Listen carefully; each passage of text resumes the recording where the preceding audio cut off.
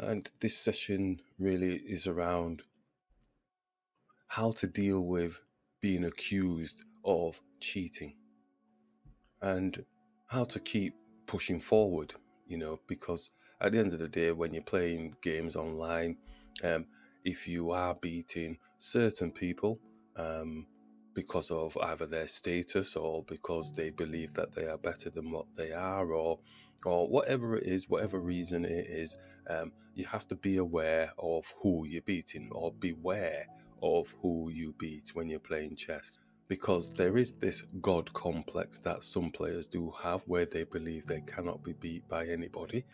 And then also there's the concept of, well, if you're below me in the ratings, you cannot beat me. Again, that's kind of like a God complex of, well, at the end of the day, I've got a higher number than you, so you cannot win. It's this number thing again. So some people just cannot take losing, especially to somebody like me. So I'm nobody in chess. So yeah, that's the pain of playing online, and this is why I'm a little bit wary of playing in the account. It also adds on to the why I'm more focused on just playing the casual games where I'm not in the account. You don't know who you're playing, and there is benefits to it as well, because you don't know who you're playing at the end of the day. And there are some strong players on there when you're playing as well. Playing the anonymous stuff, so it's not easy games. I've not had easy games all the way through playing anonymous ones. When I get the opportunity to actually record, I'll record live. If I'm playing on my phone, then obviously I'm not recording. The recording tool for using on the phone actually has like a watermark on, so I can't be bothered trying to get the watermark off. I think you have to be a paid member to get the watermark off. So when I'm playing on my phone, obviously, then you're not seeing the recordings. So I don't record every game. And then there's games where I will record, where even though I've taken a disadvantage, it's good enough to show, because at the end of the day, I want to learn from it too. I want to have a memory of it too, so that I try not to do that sort of thing again. Or it might just be a little bit humorous and just makes me laugh for that moment. Like I said, it's not a rating ladder climb thing or anything like that, so we probably won't do as many account games as we might want to do. Playing anonymous is wonderful. You're playing the game of chess.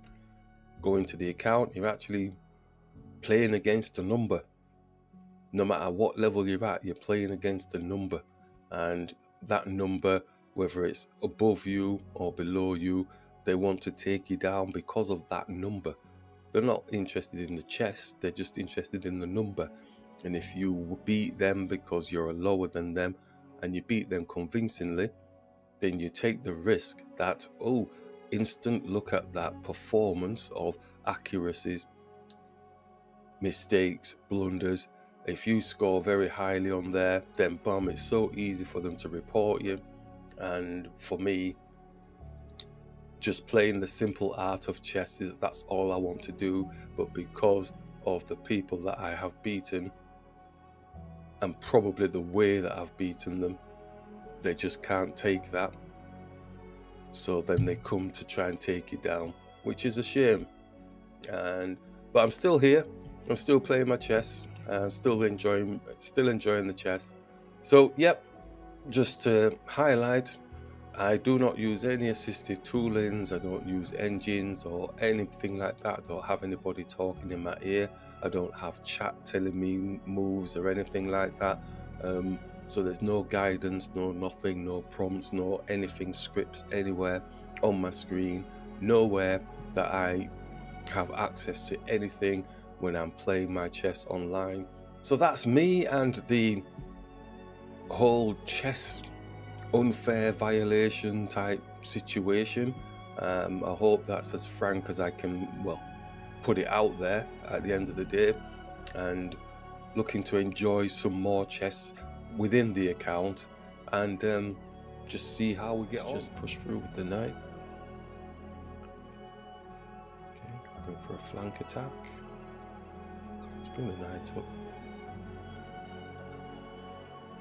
Bishop. It's castle. Oh, a bit too quick there on the mouse. I wasn't actually going to do that. He's got a 2-on-1 here. Let's go there. Let's attack. And let's attack.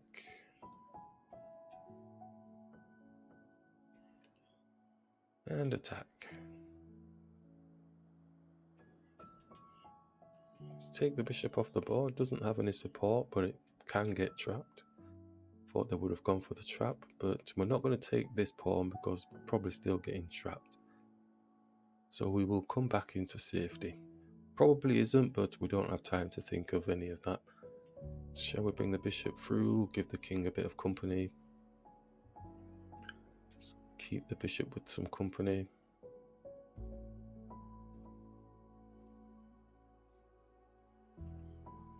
Let's push the pawn, make some space for the bishop.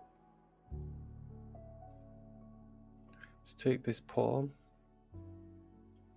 Just the rook defending at the moment.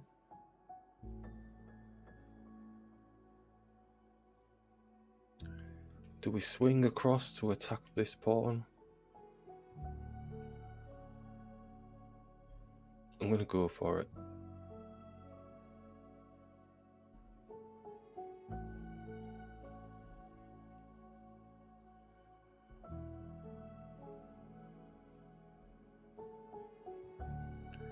And I don't think there's anything stopping that, is there? Checkmate. Nice one.